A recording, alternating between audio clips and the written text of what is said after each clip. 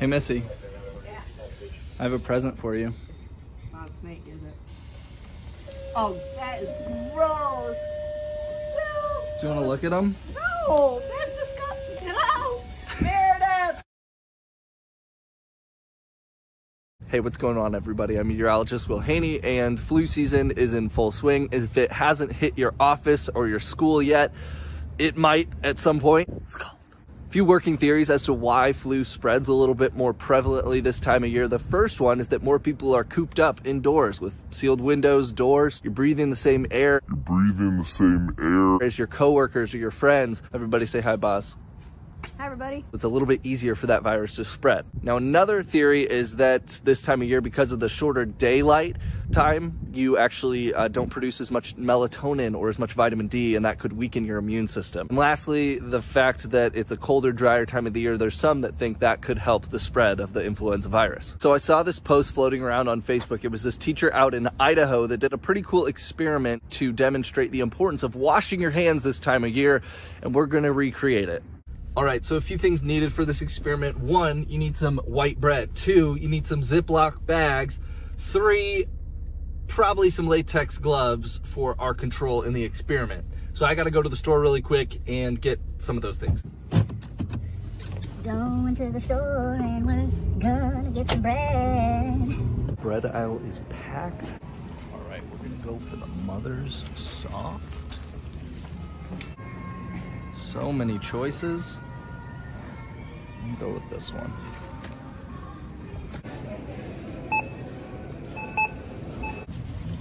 Got our baggies, got my bread. All right, so I have some latex gloves and I'm back at the station now. We're gonna put some of my coworkers to the test. Got the latex gloves. We have our bread and I have coworkers. Come in. You guys haven't touched it, right? Yeah. Ziploc, fresh white bread. You guys haven't washed your hands in a couple hours-ish? Nope. You've touched keyboards? And, Yes. Okay. Just kind of touch it, pat your hands on it. Okay, good. Very good. Go ahead and give it to Heidi.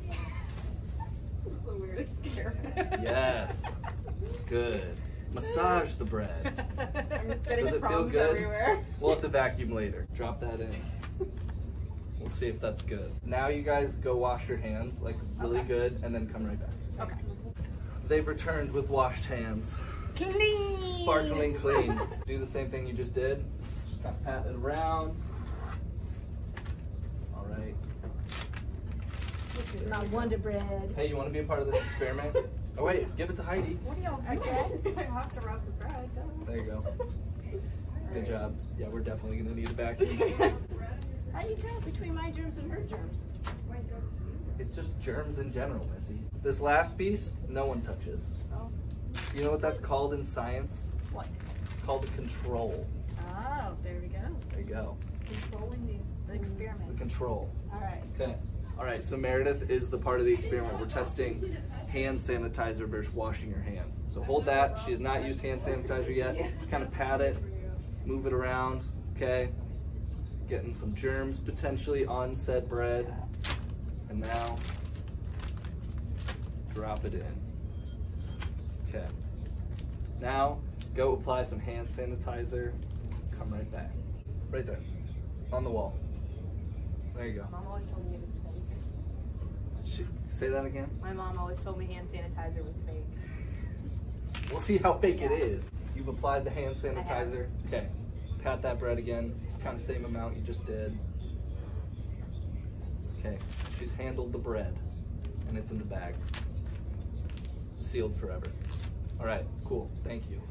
All right. This last slice, I'm actually going to rub on our doors entering into the bathroom. All right. Sorry, ladies' room. Men's room. Men's room.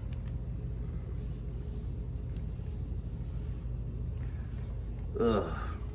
It's kind of gross to think about the germs on this slice.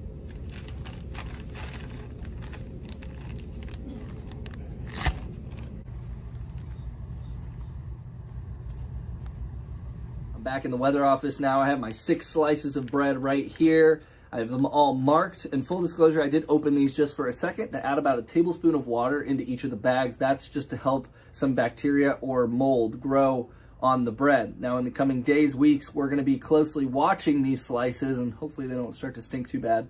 And the working hypothesis is that the more germs on that slice of bread, the more mold or bacteria growth will be on it. So stay tuned, we'll see what happens. All right, it's Christmas morning here, and it's been about a week since I put the bread in the bags. Let's check it out. I don't see anything on our dirty hand slices.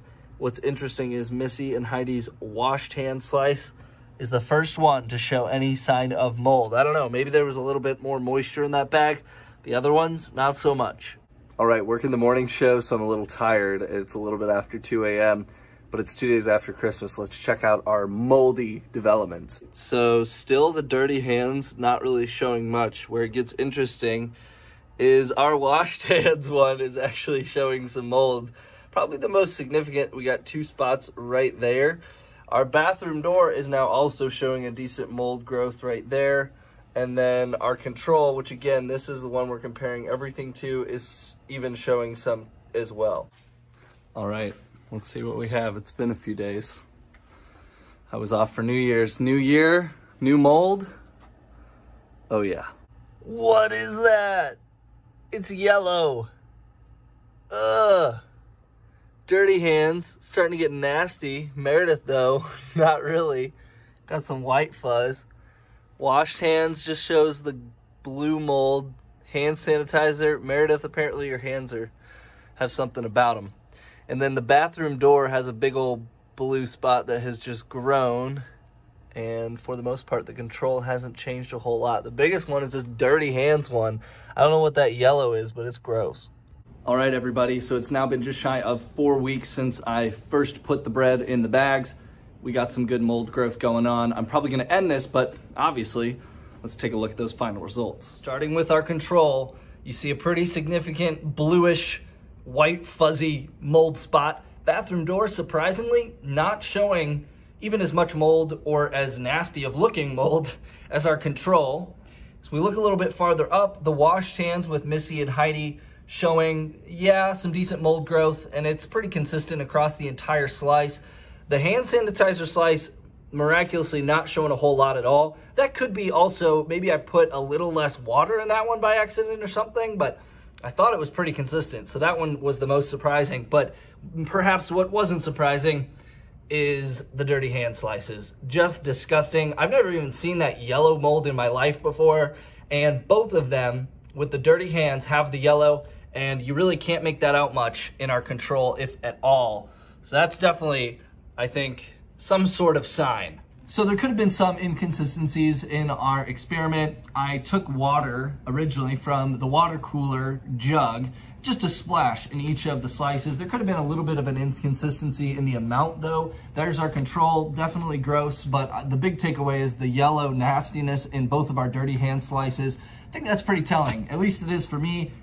Definitely a reminder to wash those hands this flu season.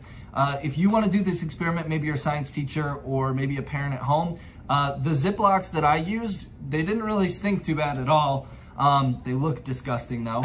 But I would love to see your results. I'm going to link some instructions in the web article, so make sure you check that out. And also, I'd appreciate a follow or a like on my Facebook page. You can check me out at Will Haney, WWMT. Again, thanks for watching, and hopefully you stay flu-free this flu season.